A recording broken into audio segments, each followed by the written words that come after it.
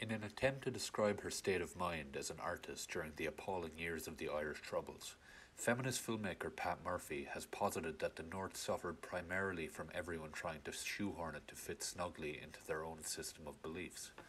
This is a clear starting point in an analysis of her seminal 1981 film, Maeve, co-directed with John Davies, which depicts the problematic ways in which personal and political beliefs can coexist within a troubled nation, often leading to layers of conflict which act as further barriers to peaceful resolution.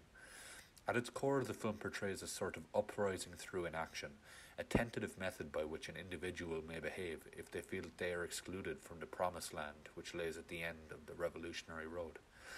Through its radical aesthetics and characterization, the film offers a unique perspective on one of the darkest periods in the island's turbulent history.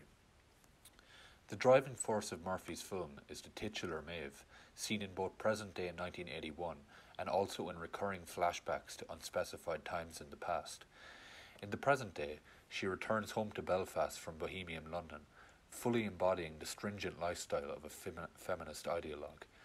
In the past, with these nascent ideals starting to take shape in her mind, she is seen as a young adult who vows to escape from the hostile community which stifles her. Maeve, played with skillful restraint by Mary Jackson, is often a difficult character for the audience to relate to, likely a reflection of Murphy's acknowledged debt to Bertolt Brecht and the so-called distancing effect which he utilised in his theatre. Much of her dialogue is heady and intellectual, delivered as a series of feminist mantras which refer to metaphysical woman rather than earthly, anecdotal women. Traditional womanhood, devout Catholicism, revolutionary insurrection. Maeve chooses to shun all of these potential paths in an effort to gain her own autonomy and identity. In one scene, Maeve and her schoolmates are being forced to rote learn a religious commemoration to the victims of the local conflict. Maeve instead stares out the window, demonstrating a conscious decision to shun the milieu in which her peers are enmeshed. Acting as a traditional counterpoint to Maeve's personal protest is her sister, Roisin, played by Breed Brennan. One masterful aspect of Murphy's screenplay is the heightened importance placed upon storytelling, particularly in relation to how it enlightens the characters who take up the role of storyteller. Roisin tells a number of stories throughout the film, usually depicting some form of tyranny inflicted upon the population by the armed British Guards who patrol the streets. One such story implies that Roisin and her friend were the victims of an attempted rape by an intruding soldier, but the nonchalance and humour with which it is told does little to convey the potential severity of the situation. Moments such as these subtly paint Roisin as a character who is caught in the flux, unwilling to critically examine her role as a traditional oppressed Catholic woman. Despite her sister's warning that marriage only keeps women down, there is never the suggestion that she will follow in Maeve's non-committal footsteps. Even further alienated from Maeve is their mother, Eileen, played by Trudy Kelly. A quiet well of frustration with little dialogue in the film, she is a helpless bystander to the rampaging tide of patriarchal nationalism in her nation, serving as the outdated archetype to which Maeve internally revolts. Perhaps the film's most emotional scene takes place in a room filled with religious relics, designed by Eileen as a place devoted to her daughter's future courting. Such a traditional fantasy comes off as absurd given the nature of Maeve's character, with the scene soon devolving into a heartbreaking monologue from mother to daughter, recounting the first time that Maeve boarded the plane as she left to London. "You never look back once to say goodbye," she says. Tragically, this marks the only point in the film at which Eileen is given an extended opportunity to speak, with each word driving a further nail into the coffin that is their incompatible relationship.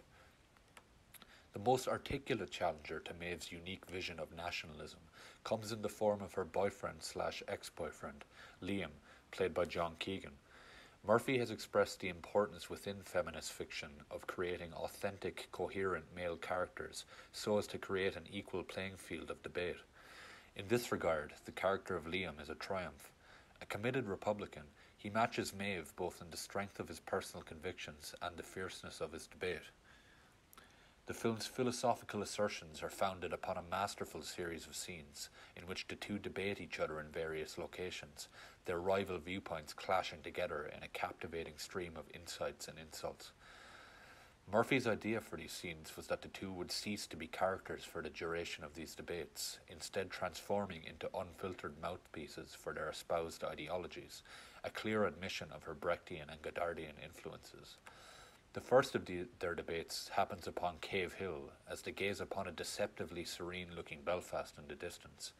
Maeve is first triggered into stating her defiant viewpoint as a response to Liam's praise of lifelong nationalists, those passionate men who have been able to keep that image together through all the madness. Her issue lies in the fact that the romantic image of Ireland, which has guided nationalism thus far, excludes her as a woman. It leaves no space for her. She is remembered out of existence as part of its clause.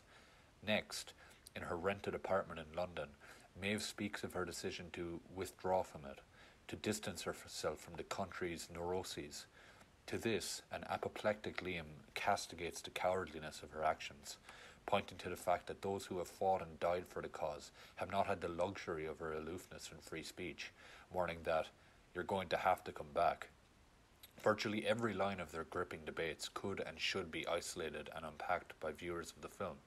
Rarely has such a testament to the efficacy of the Socratic method appeared on screen. Their intellectual sparring culminates near the film's end as they saunter gloomily through Clifton Street Cemetery, mutually accusing each other of copying out of their ideals. At the argument's climax, Maeve compares Britain's treatment of Ireland to man's treatment of woman, warning that if Liam and his counterpart should someday be successful in their struggles, then women will recognise you as the next stage in their struggle.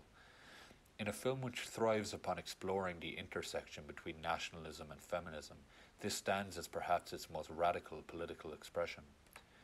The film's challenging subject matter is reflected in the austere visual style which Murphy and director of photography Robert Smith choose to adopt.